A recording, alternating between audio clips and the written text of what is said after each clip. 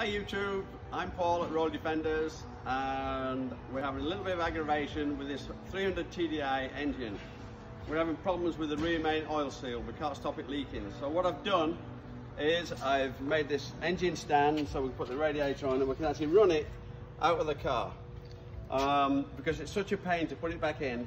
Finding got an oil, you can take it out. We've already done that twice. I'm not interested in all that aggravation. So what it is, this is the rear main oil seal. You've got a gasket and the rear main oil seal, and it's Teflon. So it's not rubber, it's a bit of a weird thing. So we don't really know where the leak's coming from, but we can see where the oil is. So what we're going to do is start it like this, see if we can see the leak. Hopefully it doesn't leak now because we've done it 3 different ways now. Then at least now we don't have to put it back in the car and take it out again. This will save us a lot of time. So if you need to know any more information on this, I'm sure we're not the only people that have had this aggravation.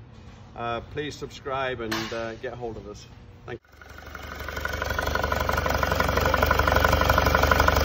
Need a car for this one, which is run like that all day. Put a seat on the back of it.